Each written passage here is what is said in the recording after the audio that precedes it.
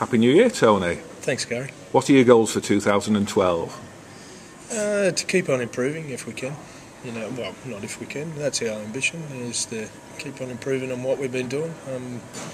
We've been pleased with what we've been doing and proud of what we've been doing as a club and as a team. And I think individually, I think the players should be very proud of what they've achieved, and I think they are. But the next thing is to replicate some of that consistency that we've been able to produce in the last couple of years, and hopefully exceed some of that as well. So that's our ambition. But we're looking forward to the challenge ahead of improving, really. And how are the new players settling in? Yeah, they're good, really good. All of them seem like they've been here for ages.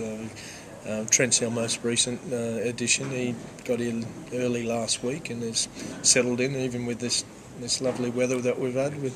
He's a bit of a climate shock for him, but he's just got into it and taken it in his stride. He's settled in really well with the boys, and they all like him. And he's one of those people who does take things in his stride. He's pretty laid back in terms of nothing's a problem for him, and he gets on with things. So, and he's brought some experience to us, and which is a good thing. And Stefan has been here from pre-season training day one and settled in really well.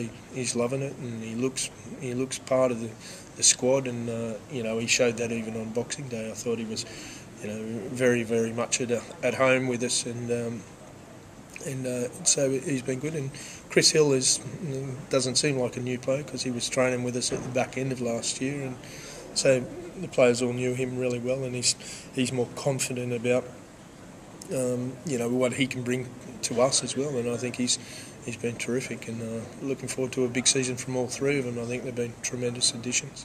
Now, we always have to ask this question: any plans to any other additions to the squad? No. Well, there is 11 or 12 young guys who can't wait to get their chance in the top team, and we've got plenty of new recruits coming.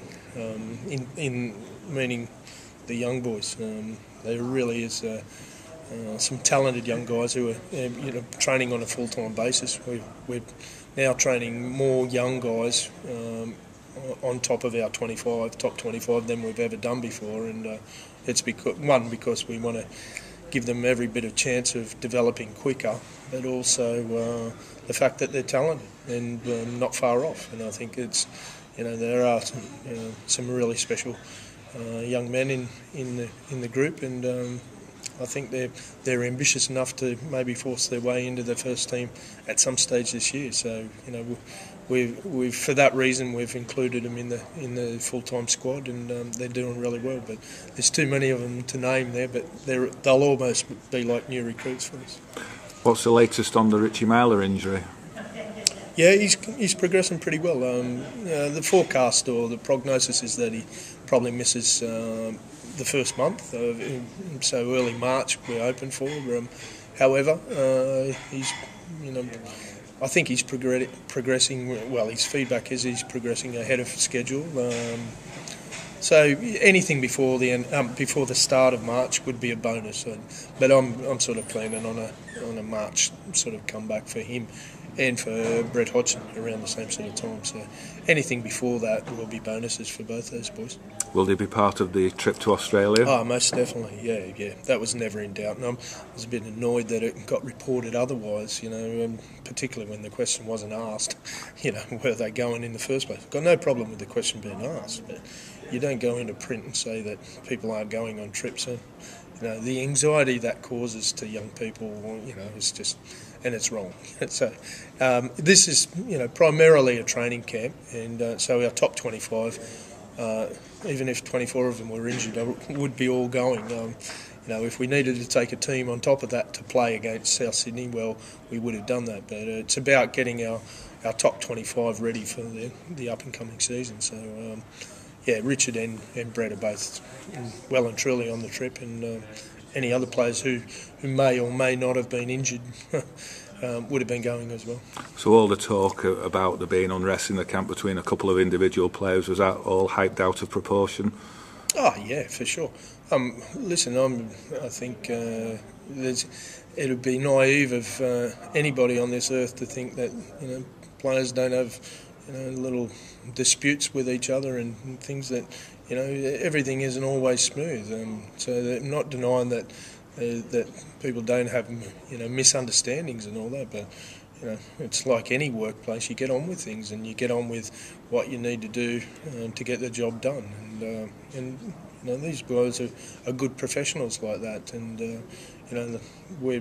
they've been all training exceptionally well and doing what's more than what's required of them. They're putting in the extra work and doing some of the things that they need to do by themselves. And that shows how ambitious this group of players are. So hey, listen, we'll have.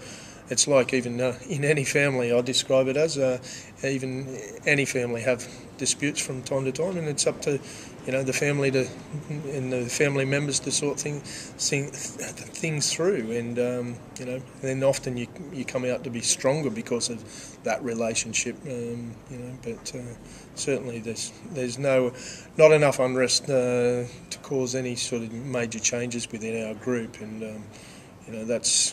So all those sort of rumours, I hope, can be put to bed and moved on with, and just like the players do. That's good to hear.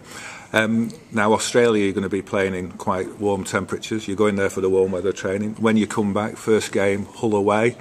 I mean, it's going to be one extreme to the other, isn't it? Have you got any concerns about that? About the difference in climate? Yeah. No, not really. We've been doing the warm weather training for the last few years, and the benefits have been that great in terms of the quality that you can train at and the amount of work that you can train, as compared to some of the sun's just poking its head through here, but as opposed to how windy and cold and miserable it is at this time of the year, the amount of quality work and the amount of things that you can solve on a warm weather training field is the difference is remarkable. When you're in this sort of climate, you got to get in and get your training done as quick as you can, and in the best way that you can. And often the grounds are sloppy, and so the quality of it actually breaks down. And often you can't talk for very long with the players about certain situations, whereas in the warm weather climate you can sort out all those sort of things on the field without worrying about that they're going to freeze to death in the next 10 minutes or suffer hypothermia while you're solving a problem. It's shown to me in the last few years when we've done this sort of training that the benefits are far outweigh the negatives, and whilst there might be some contrast in climate when we get back, I still, weighing up the whole trip, I think the benefits will outweigh the negatives, and the fact that we also get back, only that week before we play Hull away, that's just another challenge that we'll roll our sleeves up for and see it that way as a bit of a challenge, and everybody's written us off already on that game, so. We'll be out there to try and surprise a few people. How competitive are you expecting the game in Australia to be? Well, yeah, I'm hopeful that it's real competitive. I'm hopeful that South's put out a real strong team. I've got no control out of what sort of team that they put out, but we'll certainly be putting out our best team in thereabouts, or possibly our strongest team. As best we can, or what we think it is to start with, and everybody will get an opportunity out there to stake a claim for that first Hull game. So we're going for it. We've only got one friendly aside from what we had on Boxing Day, and so it's going to be competitive for us. Hopefully South will put out a top team, and hopefully Kingy will be part of that, and make some old acquaintances there, as well as the Burgess brothers, who all our players will know very well as well. Now, you've got a lot of competition in the team, across the whole team, but at half-back in particular, quite a lot of players will be keen to get the half-back shirts. Who do you see as your starting half-backs? Yeah, I don't at the moment. As you mentioned, there's a lot of people staking claims for it and will be competing for it, and So yeah, it's way open for me, and it's way open for them. It's up to them to stake claim for it by the way they perform. But certainly with Richard being injured, for the first little bit of the season, it does open things up a little bit for a few other people. So yeah, it's going to be interesting. It's going to be interesting to see, just how they perform, and they're being assessed all the time, and they're competing all the time in a good way in training, and that's a healthy thing for our club. And as you mentioned, we're very strong in just about all positions. There's not many positions you can say that we haven't got a few people competing for, and that's good, particularly when you take some of those young guys into account as well. You've got some big names in the camp who are coming into the last year of contract this season, including your skipper Adrian Morley and Lee Breers. I mean, what are your thoughts on them looking ahead? I think that's really good for them.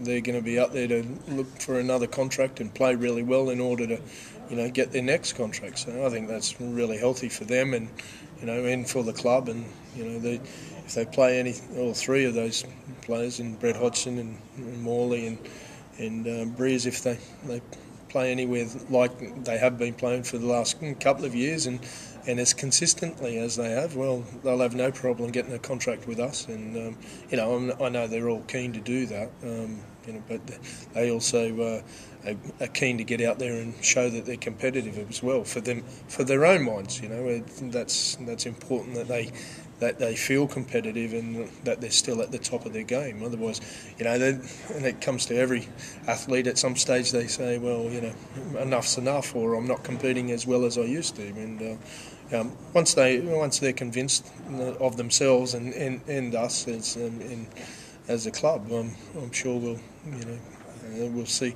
either extensions or otherwise.